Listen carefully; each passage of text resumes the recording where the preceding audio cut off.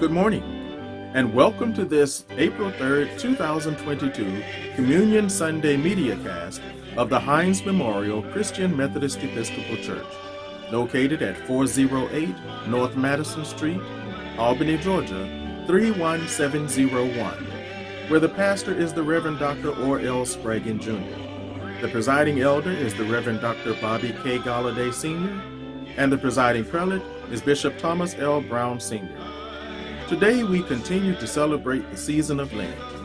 This is the fifth Sunday of Lent, and again we will have one of our members sharing with us in a special meditation for the day. Please get your bread and your juice now, so that when we come to the communion ritual, you will be ready to join us. We pray in the name of Jesus that you will be blessed by today's service, that you will accept the Lord Jesus as your personal Savior, and that the Spirit of the Lord will prevail in your life.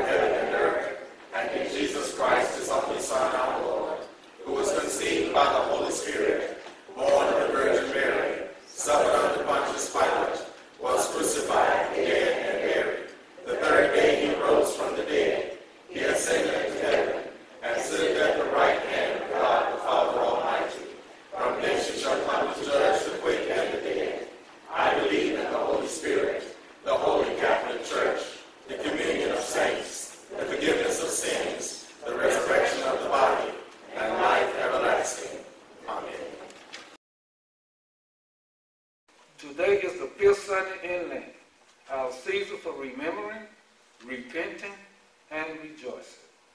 This is a very special Sunday, since we have come together as the body of Christ to share in this communion service. We have before us the symbols of that Last Supper, which Jesus shared with his disciples before he went to his death on the cross. These symbols, the fruit of the vine and the unleavened bread. He himself chose these symbols and explained their meaning, not only for those who gathered around the table in the upper room with him, but also for all his followers who have gathered around similar tables down through the centuries to this very morning. In the upper room, Jesus alone knew his mission on earth was nearly completed, like the lowest slave. He knelt in the dust and began to wash his disciples' feet. Peter protested in shock and dismay. "Master, you must not treat me this way." "Oh, friends, remember what I have done tonight. You call me Master and Lord, and that is true. But in the form of a servant, I ask you now, will you love others as I have loved you? Are you willing to serve in the humblest way and follow my example day after day? Let us pray. As we share in the communion, help us to be aware, O God, of the crowds of witnesses who have shared his special fellowship through the centuries. Help us to keep hold this unbroken chain and daily share the love of Christ with others. In Jesus' name we pray. Amen.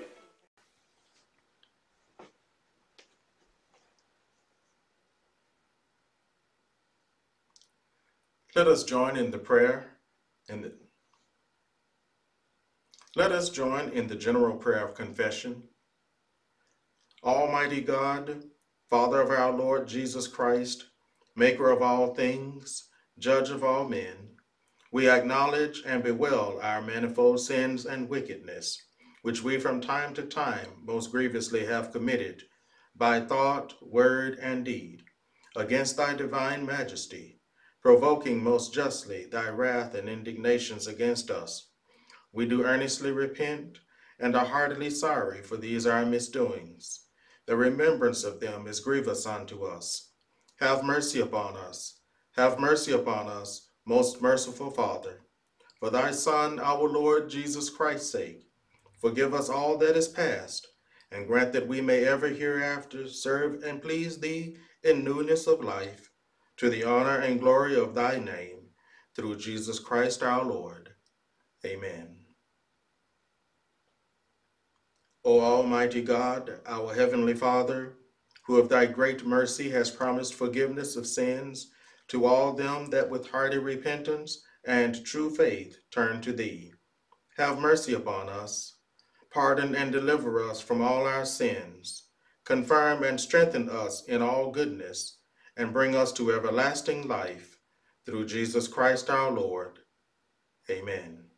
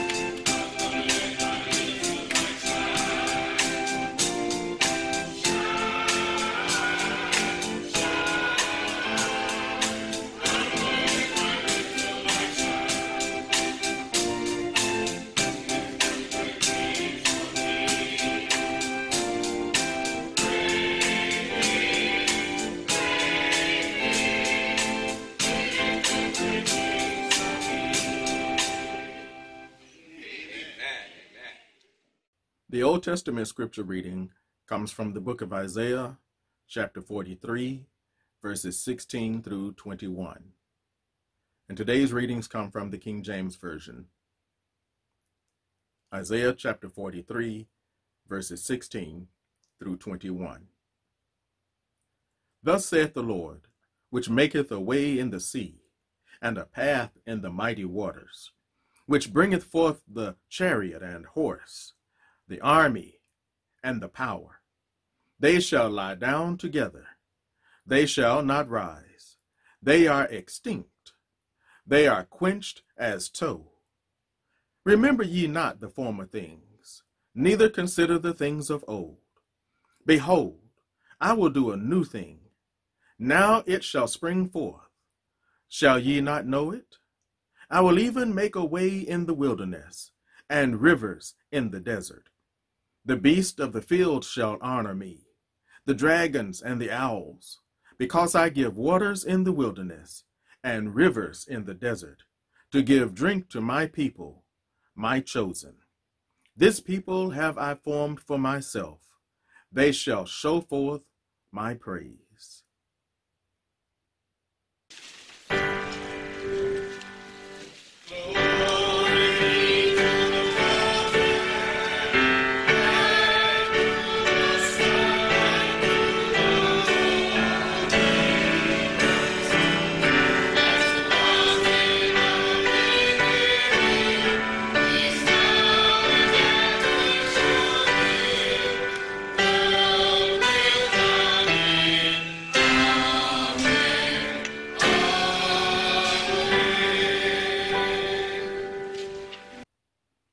The New Testament scripture reading comes from the book of Philippians, chapter 3, verses 4b through 14.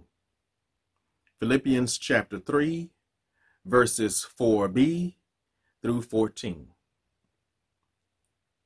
If any other man thinketh that he hath whereof he might trust in the flesh, I more, circumcised the 8th day, of the stock of Israel, of the tribe of Benjamin, and Hebrew of the Hebrews, as touching the law, a Pharisee, concerning zeal, persecuting the church, touching the righteousness which is in the law, blameless. But what things were gain to me, those I counted loss for Christ. Yea, doubtless, and I count all things but loss for the excellency of the knowledge of Christ Jesus my Lord, for whom I have suffered the loss of all things, and do count them but dung, that I may win Christ, and be found in him, not having mine own righteousness, which is of the law, but that which is through the faith of Christ, the righteousness which is of God by faith, that I may know him, and the power of his resurrection, and the fellowship of his sufferings, being made conformable unto his death, if by any means I might attain unto the resurrection of the dead. Not as though I had already attained, either were already perfect, but I follow after, if that I may apprehend that for which also I am apprehended of Christ Jesus. Brethren, I count not myself to have apprehended, but this one thing I do, forgetting those things which are behind, and reaching forth unto those things which are before, I press toward the mark for the prize of the high calling of God in Christ Jesus. May the Lord bless the reading, hearing, and doing of his holy word.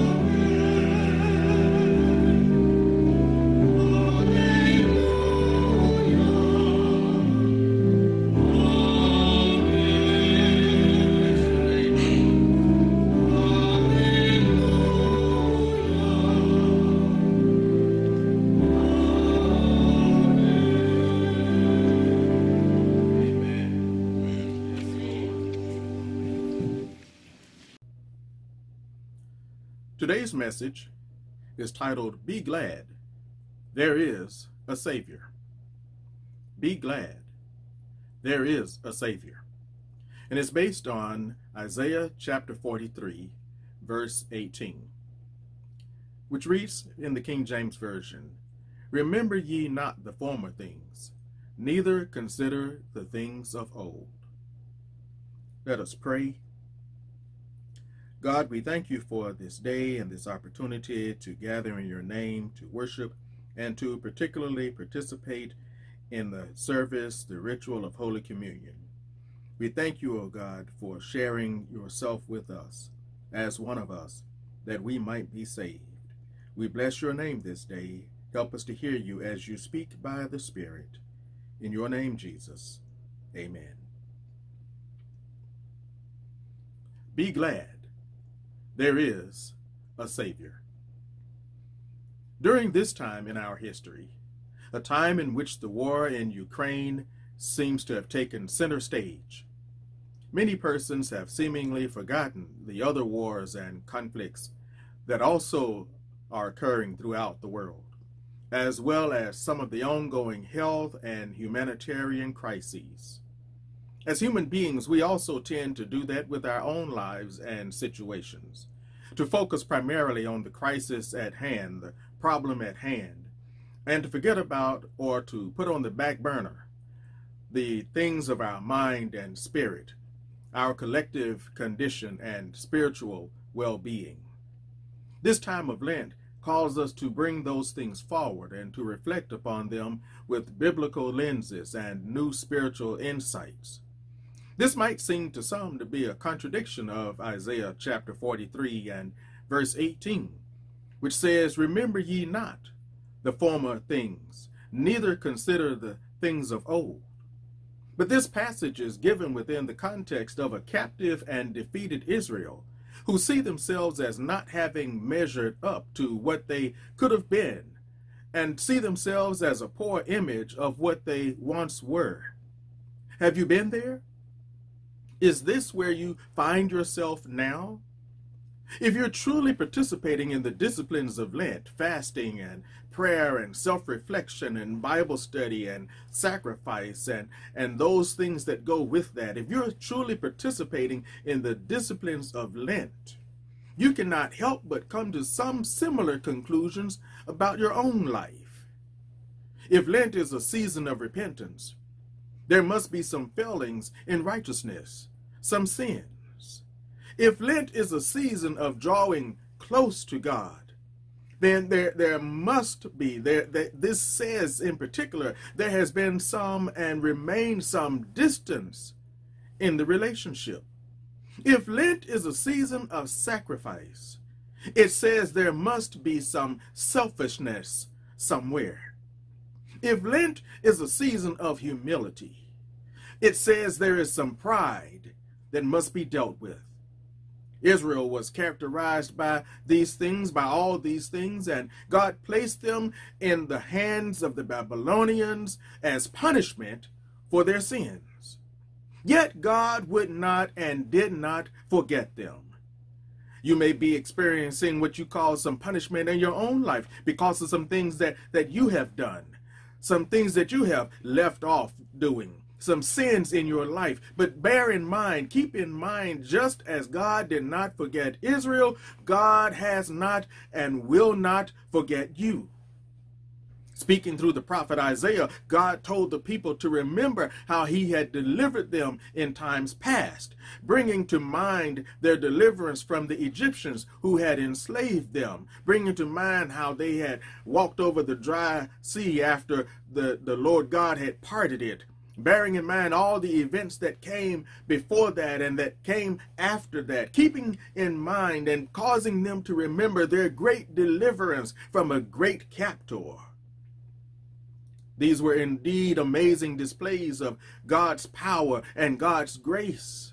But God was also telling them through this prophet Isaiah, they could move beyond past victories and even present dismays to future joy and praise. In fact, they could start right then. God says, I delivered you then, and I will do it again. Israel, and we also need to be reminded that whatever is binding you, holding you captive, is no match for God. We may get ourselves into some terrible situations. Yes, we do. But God is able to deliver. Verse 19 says God will do a new thing, a thing unimagined, a thing never before seen, a thing that only God can do. God will provide life in places that seem impossible, in dry and desert places. And all that are recipients of this new life shall show forth God's praise. They shall be examples of God's praise, God's glory, and they themselves shall lift God in praise and glorify God. As you consider your life with God, is it really a life without God? Without the life that comes from God, you are a wilderness. You are a dry and deserted place where no life can thrive. As you reflect on your Christian spiritual reality during this season of Lent, do you find that you are weighed down with past sins and disappointments? That you have not lived up to the potential that God has given to you? Do you find that your vitality is no vitality? This is good to know, because if you know what you do not have, then you have the potential to be renewed in the power of God.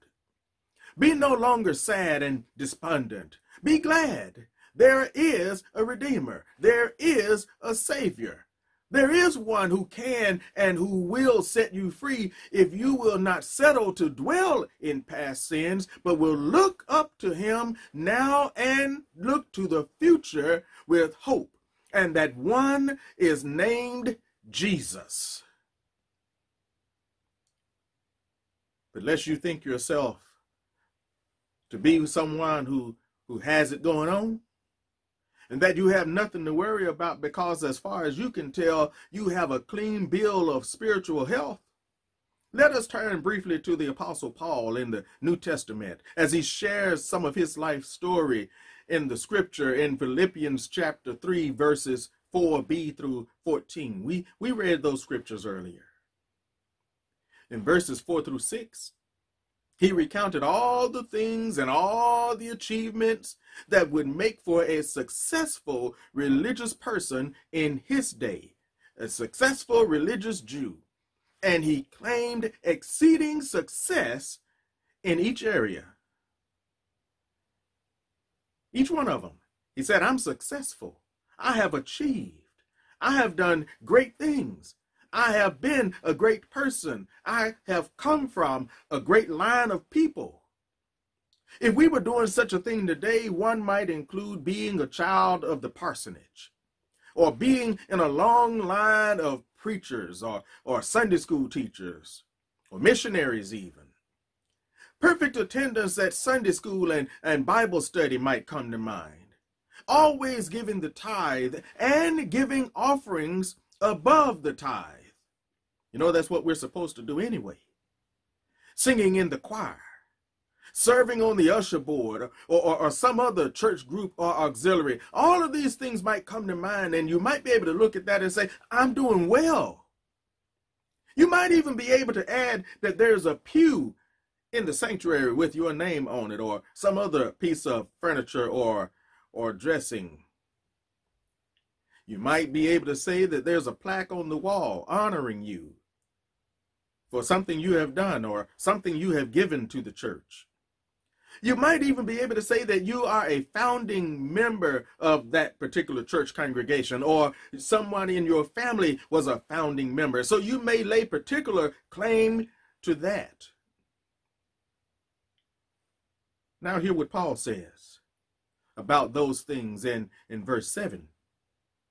But what things were gained to me, those I counted loss for Christ. He went on to say that he had indeed undergone the loss of all these trophies and all these badges of honor in pursuit of the gospel, not only to share it with others, but to lay hold of it, to lay hold of Christ for himself, for the saving of his own soul. Earthly positions and accolades are powerless to save you from the destruction of sin. They cannot save or deliver you from death and hell. And they mean nothing in the grand scheme of your life, though they can and should be used to the praise and glory of God, using them to reach others for Christ, that they might be saved. And that's what Paul said. I have these things that I can talk about. I have these things that I can say about myself. But at the same time, he said that these things are merely tools. And I lay them aside, and some of them had actually been taken from him. So he says that I have nothing. I have lost all of these things, that I might be the one that God has prepared and called to be a witness, to bring souls to Christ. Whatever you have, it doesn't mean anything in this life except it can be used as a tool to bring others to Christ. Paul's goal was to abandon all ideas and conclusions of his own perfection, and to constantly pursue the perfection that is exemplified in Christ Jesus, rather than chase after the stuff of this life. He chose to chase after Christ. Why? And why use the analogy? Why use the wording of chasing after, of running after, of pursuing, of pursuit? Why use that language? Because even though he realized he could not attain, and that was the basis, he realized he could not attain, he could not equal to the goodness, the righteousness, the perfection of Christ. But even though he realized he could not attain it, could not achieve it, couldn't be equal to Christ in perfection and righteousness and holiness and love in this life, he said, I'm going to chase after it. I'm going to pursue it, because he realized that though he couldn't achieve it, what he could do was achieve some level of perfection in Christ. He knew he couldn't do any of it without Christ, but he said, if I do it in Christ, I can achieve some level. He knew that the pursuit would bring some level of achievement in loving, some level of achievement in living as Christ did. And that is what God expects. And that is what God commands those who love him and follow him to do. Moreover, those who strive after Christ in this life, the scripture tells us, and Paul understood well, those who strive after the perfection of Christ in this life will be perfected by him, in the life to come. Yes. Now we are partial. Now we know in part. Now we do in part. Now our acts are incomplete. Now we are incomplete, but the scripture tells us that when Jesus comes to receive his own, those who have believed in him and sought him, they will be perfected in him. They will be made complete in him. So what does this mean? It means that as you run away from that which is sin, because it is not like God, and run to holiness, run to the righteousness of God, because it is like God, you will suffer some setbacks and some defeats along the way. And there will be some people who will cause you to suffer some setbacks and defeats. And there will be the temptations of Satan, some of which you may not avoid, try as you might. You may not avoid some of them. There may be some pitfalls. There will be some losses along the way. Things you placed confidence in, you will find are not able to perform that which you thought they would. And you'll find that you yourself have shortcomings. But it also means that you ought not fail in your trying. Your heavenly Father watches not to condemn you, but to save you. Just as he watched Israel and placed Israel in punishment, in captivity under the Babylonians, he did it not to leave them there so that they would die, but he did it so that they might repent of their ways, might turn back to him and live. And if you will not look and dwell in your present sin and your present situation, but use it as the learning tool that God intends it to be, and if you will give your life to him as God intends and pursue and follow after him, however good or bad your journey may be, if you leave your journey and give your journey to the Lord, he will deliver. That's what the scripture says to us today. He will deliver. If you but look to him with hope and faith for salvation, you will receive it. He will give it. You don't have to try to establish your own salvation. You don't have to try to worry about getting yourself out of all the fixes that you may have gotten yourself into. Look around. Yes, that's what we do in Lent. Look without and within. That's what we do in Lent. But then the scripture tells us to look up. Be glad. There is a Savior, Jesus, the Lord. Be glad. Yes, you have some, when you look at yourself, when you go through self-examination, you see some things that don't make you happy. But be glad. There is a Savior. Trust that you will trust the Lord this day.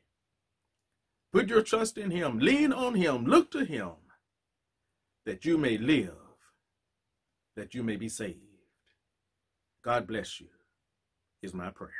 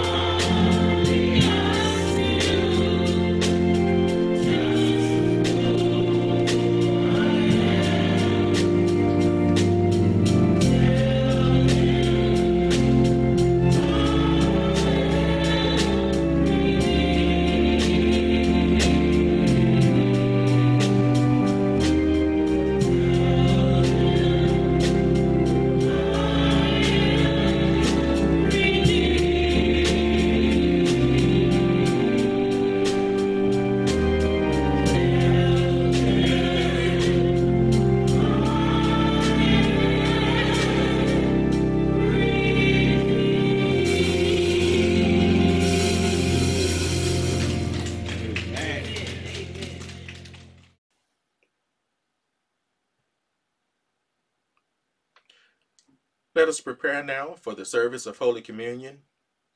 If you haven't already done so, please take a moment now to go get your bread and juice, whatever symbols you are using for this day.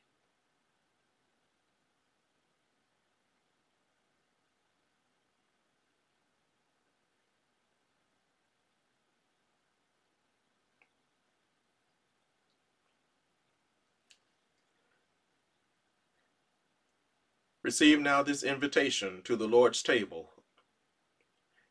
Ye that do truly and earnestly repent of your sins, and are in love and charity with your neighbors, and intend to lead a new life, following the commandments of God, and walking from henceforth in his holy ways, draw near with faith, and take this holy sacrament to your comfort, and make your humble confession to Almighty God, meekly kneeling upon your knees, or assuming some other appropriate posture of holy submission.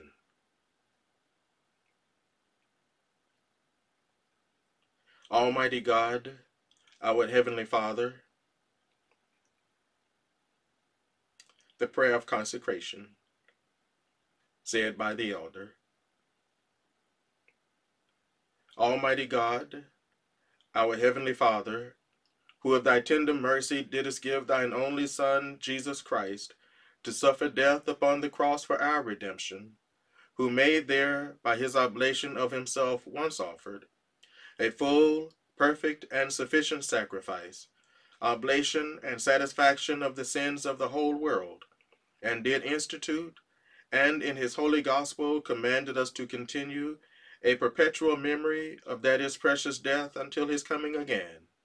Hear us, O merciful Father, we most humbly beseech thee, and grant that we, receiving these thy creatures of bread and wine, according to thy Son, our Savior, Jesus Christ, holy institution, in remembrance of his death and passion, may be partakers of his most blessed body and blood, who in the same night that he was betrayed took bread, and when he had given thanks, he brake it, and gave it to his disciples, saying, Take, eat, this is my body which is given for you.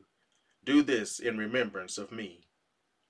Likewise after supper he took the cup, and when he had given thanks, he gave it to them, saying, Drink ye all of this, for this is my blood of the New Testament, which is shed for you and for many, for the remission of sins. Do this as oft as ye shall drink it, in remembrance of me. Amen. Let us pray the Lord's Prayer together. Our Father, which art in heaven, hallowed be thy name. Thy kingdom come, thy will be done, in earth as it is in heaven. Give us this day our daily bread, and forgive us our trespasses, as we forgive those who trespass against us. Lead us not into temptation, but deliver us from evil. For thine is the kingdom, and the power, and the glory, forever. Amen.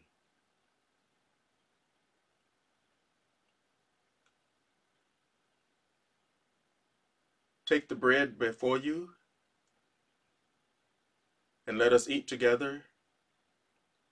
Jesus said, as often as you do this, do it in remembrance of him. The cup before you represents Jesus' shed blood, as the bread represented his broken body. Take the cup, and let us drink together. Jesus said that as often as you do this, do it in remembrance of him. You have shown by receiving that you remember, and that your intent is to lead a new life, following the commands of God. If this is your faith in the broken body and shed blood of Jesus on your behalf for the forgiveness of sins, if this is your faith and your intent, you may be at peace. Love and serve the Lord and others in his name.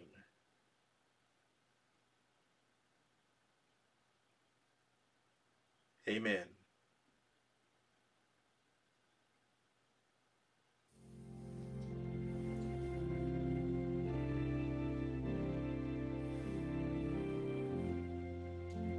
whether in person or by social media.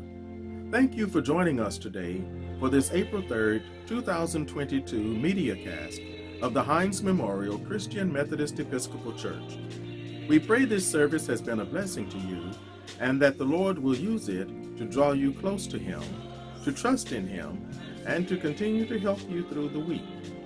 If you received the Lord Jesus as your personal Savior today, we rejoice with you in thanking God that you have chosen to put your trust in Christ, and invite you to join us as a member of the family of Hines Memorial. We also pray that you will continue to receive these services as a means to your discipleship and spiritual growth. Please write to us or email us at hinesmemorial@gmail.com to let us know how the Lord is blessing you. Thank you for your prayers, presence, participation, and support. Contributions may be mailed in, picked up, or given electronically by downloading the Givelify app and searching for the Hines Memorial CME Church in Albany, Georgia. Follow the steps in the app to make your contribution. Contributions may be mailed to us at Hines Memorial CME Church, 408 North Madison Street, Albany, Georgia, 31701. Please continue to be safe, wear your mask, sanitize your hands, maintain social distance according to CDC guidelines, and if you have not, strongly consider receiving a COVID-19 vaccination and booster. Here are some additional announcements and observations. Daily scripture readings are provided through the online ministry of Vanderbilt University Library. If you are a member of Hines and desire to attend the Bishop's Appreciation this coming Saturday, April 9, at the Dunbar Hopkins Event Center in Thomasville, please text or email Pastor Sprague. There are 3 tickets remaining. We will resume in-person worship next Sunday, April 10, 2022. Those who wish to receive Holy Communion in person should contact either the pastor or Sister Wendy Edwards before next Sunday. This is offered to our sick and shut-in persons. Again, contact either the pastor or Sister Wendy Edwards. Hines Memorial CME Church was founded 131 years ago in the month of April. We will celebrate this event on April 24th, the 4th Sunday in this month. We invite you to give your special additional offering of $131 anytime this month, but especially by or on April 24th. Thank you for your contribution. We also invite all who can to come share with us in person in the Family Life Center for the 10:45 a.m. worship on that day. Today's service is available via Pastor Sprague's YouTube channel, and you may also listen via phone at 10:45 a.m. Eastern Standard Time by dialing +1 978 990 5000 and using access code 151404. Please minister to our sick, shut-in, and others with your prayers and acts of loving support. These include Sister Ella Miller, Sister Mary Williams, Sister Geneva Hill, Sister Juanita Miller, Sister Janet Edwards, Brother Michael Sanderson, Sister Julia Williams Harris, Brother Charles Harris, Brother Marquavius Mason, Brother Prince Brooks, Brother Keith Lemon, Sister Henrietta Benson, Sister Judith Namasaka and family, Reverend Lydia Sprague, and Sister Janine Richard. Let us remember in prayer the family of Brother Julius Pegues, who has been on our list, who passed away this past Wednesday, March 30th, 2022, in Tulsa, Oklahoma. A brief story of Brother Pegues may be read if you go to tulsaworld.com and search for his name. Our schedule of activities for the week include a Tuesday Board of Christian Education and Formation meeting at 5:30 p.m. Information to be shared. And on Tuesday, April 5th, The Commission on Social Justice and Human Concerns will meet via conference call at 7 p.m. Please note also on these days, there are daily scriptures provided for our spiritual well-being and nourishment. On Wednesday, April 6th, we wish a happy birthday to Sister Maria Barnes. There will be no group Bible study on Wednesday, April 6th. However, again, the scriptures are listed for study. And the Women's Missionary Society is scheduled to meet at 6:30 p.m. on Wednesday, April 6th. The call-in number is 1-602-580-9626, access code 448-8394. On Saturday, April 9th, we wish a happy birthday to Michael Sanderson. Thank you for joining us in worship today. It is our prayer that you will enjoy your day and that you will join us again next Sunday at 10:45 a.m. Eastern Time. Until then, continue in the worship and praise of God, and we pray that God will keep you in His perfect peace. In Jesus' name, the Savior, the one who makes you glad. Amen.